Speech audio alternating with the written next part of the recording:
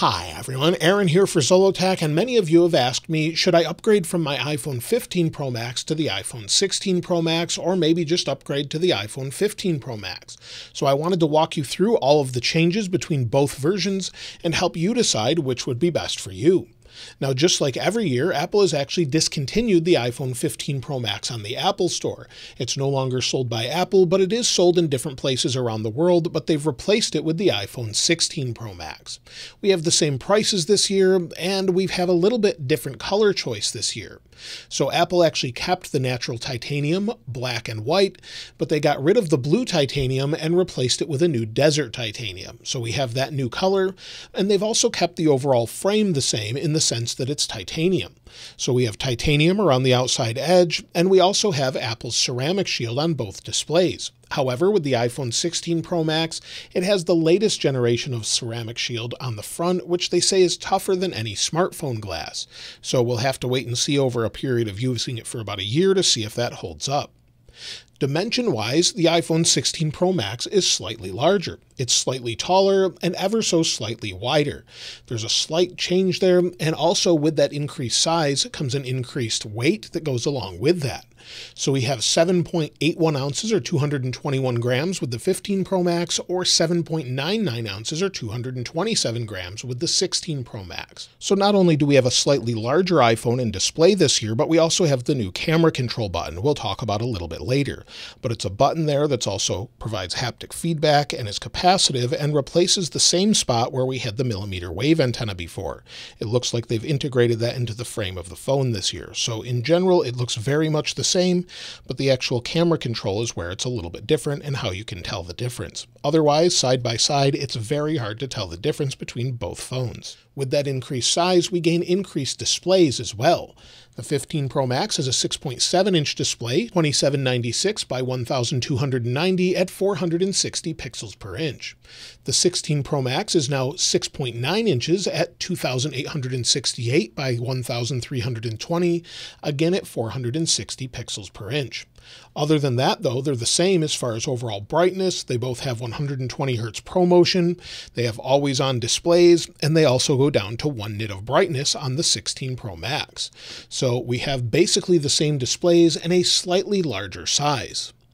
However, with that slightly larger size, we gain a larger battery. With the 15 Pro Max last year, we have a 4,441 milliamp hour battery, and with the 16 Pro Max, we have 4,685 milliamp hours. According to Apple, this is about a 4-hour difference with regular video playback. However, in real-world use, I find it to be a couple of hours. And with the 15 Pro Max, you'll see I had 3 hours and 31 minutes of screen active time, 4 hours and 42 minutes of screen idle time, and I went through 100% of my battery. Now, keep in mind, I do run a lot of betas, but this is on the same version. With the 16 Pro Max, I have 4 hours and 17 minutes of screen active time, 5 hours and 17 minutes of screen idle time, and I've only used about 75% of my battery. So I'm getting about 2 hours, sometimes 3 hours more with the same sort of usage.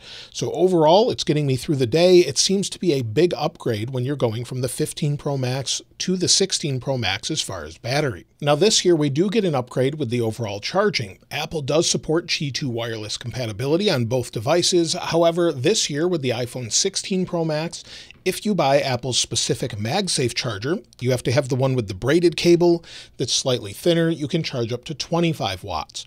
However, it's only with that specific cable and their own 30-watt adapter. Unfortunately, they haven't brought that for anything else, and there was no 45-watt charging as many suspected.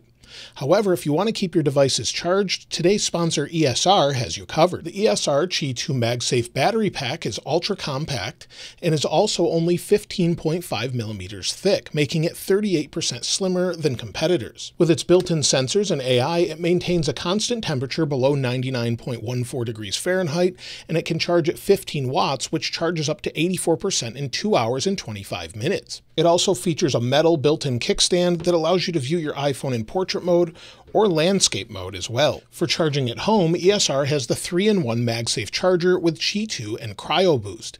It's the fastest 15-watt MagSafe charger, bringing your phone to a full charge in 2 hours and 30 minutes, which is less than other brands. ESR's patented Cryo Boost cooling tech keeps your phone cool to charge faster for longer, and it also features an Apple-certified fast Apple Watch charger as well. ESR also has a car charger with the same cooling and a strong magnetic grip for your car, and all of them come in at an affordable price. Be sure to check out the latest chargers from ESR in the link in the description below. Overall speed of both phones is pretty similar with day-to-day use. However, if we take a look at benchmarks here, or Geekbench, we have the new A18 Pro with 8 gigs of RAM, the same as before, but with a slightly higher clock speed.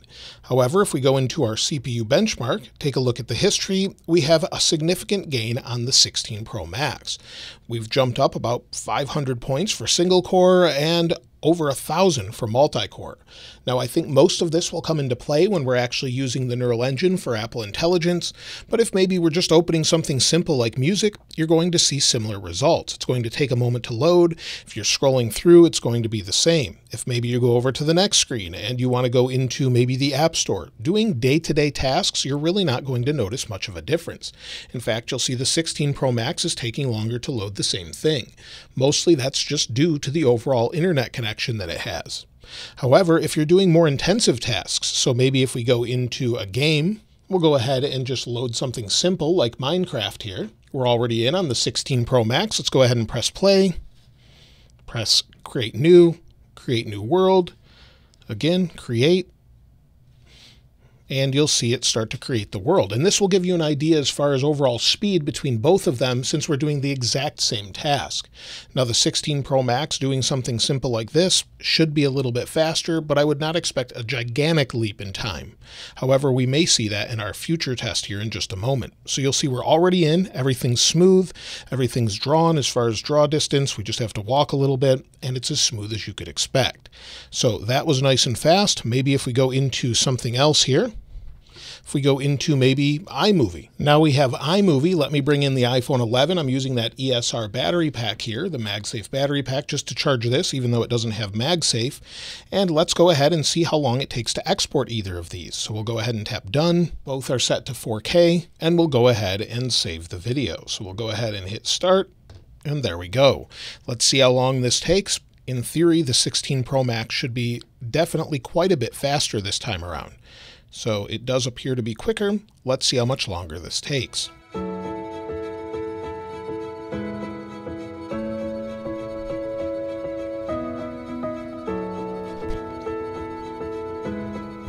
And there was quite a big difference from about 1 minute and 27 seconds on the 16 Pro Max to 2 minutes and 24 seconds on the 15 Pro Max. I didn't think we'd see that big of a difference, but also let's take a look at the thermals now that we've sort of done something a little more intensive, and the phone feels definitely a little bit cooler with the 16 Pro Max. So let me attach the thermal camera here. You can see the overall thermal signature is different on both of them. If we take a look at the back of this here, we're at about 33 degrees Celsius at the hottest point, and then on the 15 Pro Max, we're at about, well, 33.7 degrees Celsius or so a little bit warmer, not a huge difference, but there's definitely a difference between both of them.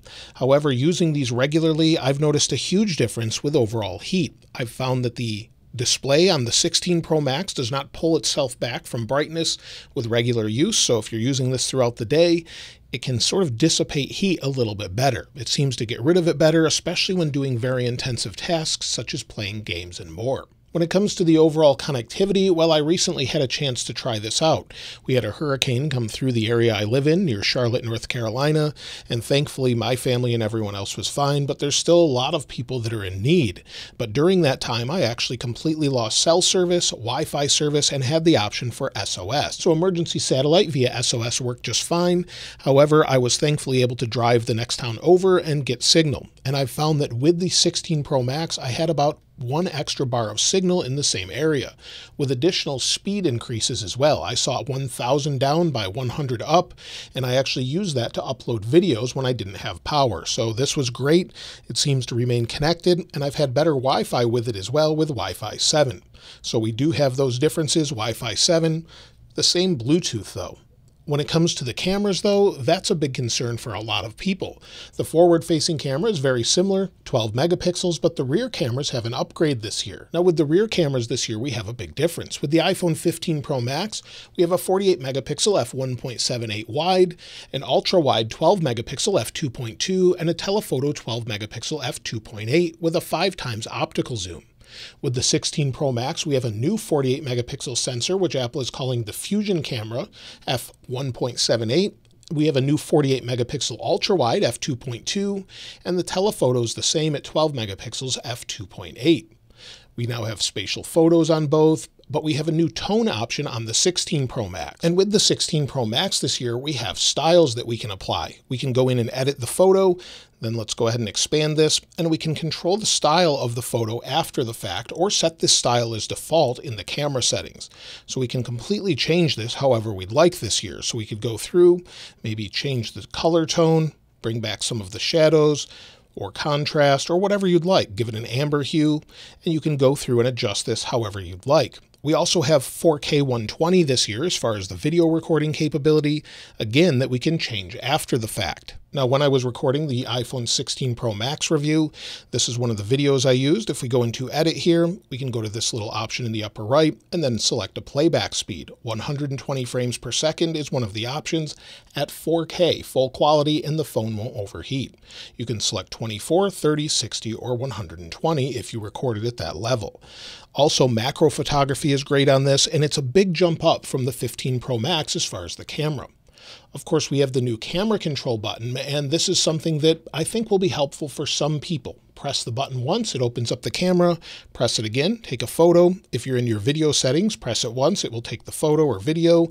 Again, if we go back into photos, if we press and hold a little bit, we have an option for whatever we've selected before. We can zoom back and forth, double press, and we can switch between different options, such as depth or exposure.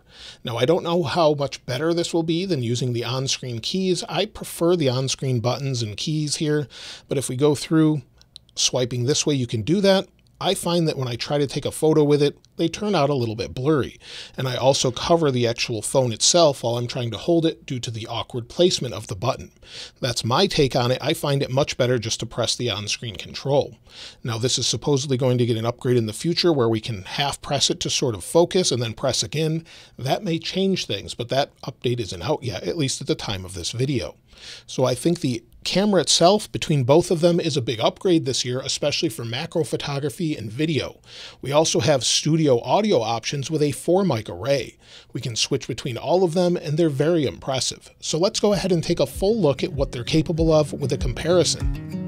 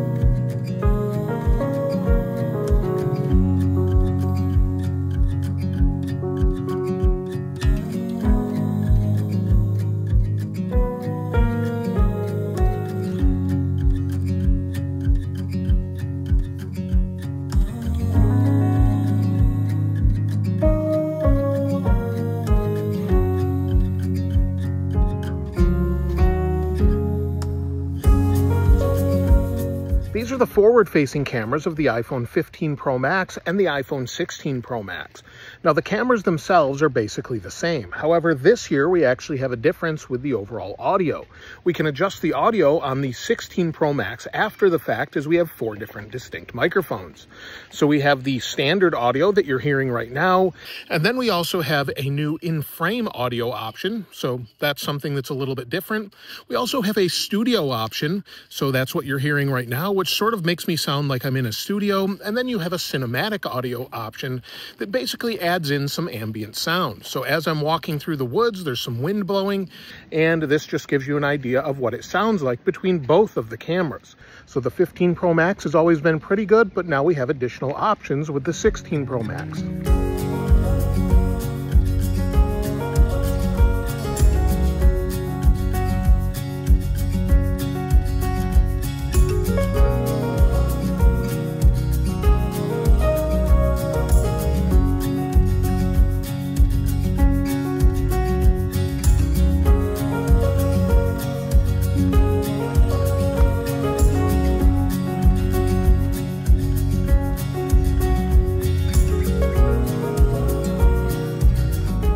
Both have the same IP rating this year, IP68, 6 meters for up to 30 minutes, and many have asked, are the speakers any louder on the new phone? So let's go ahead and take a listen to some royalty-free music and see how they compare.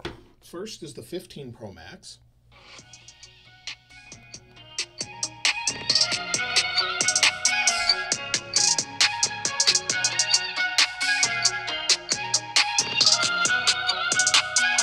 Then the 16 Pro Max.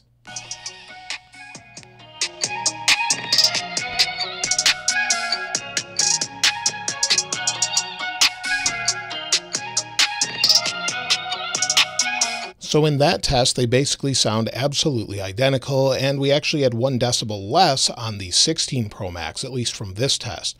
But to my ears, they sound very much the same, and we have similar sound quality coming out of both of them. So I don't know that they've upgraded that or changed that at all this year at all. Now, if you're wondering if you should upgrade from the iPhone 15 Pro Max to the iPhone 16 Pro Max, well, that really comes down to a few factors. Does battery matter most to you, or do you care about the camera?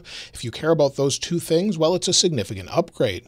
Speed-wise is hard to tell as we're still waiting for Apple Intelligence, but I would expect that to help dramatically as well. We've also seen the speed difference with exporting and loading games, and things seem to be faster. So the overall processor is definitely faster, and of course if you want future compatibility with things, I would definitely go for the 16 Pro Max. The larger display is nice, but the bezels technically are thinner, but it's hard to really notice. Most people won't notice that, especially with a case on their phone. And in general, the upgrades are fairly minor this year if you don't care about battery or the camera. Other than that, it feels like a very familiar experience, and the overall feel of the phone is very familiar as well. So hopefully that helps you decide which one you're going to keep or upgrade to. Let me know if you have a 15 Pro Max and plan to upgrade, or maybe you're waiting for the iPhone 17. I'd love to hear from you in the comments below. If you'd like to get your hands on this wallpaper, I'll link it in the description like I normally do. And if you haven't subscribed already, please subscribe. And if you enjoyed the video, please give it a like. As always, thanks for watching. This is Aaron. I'll see you next time.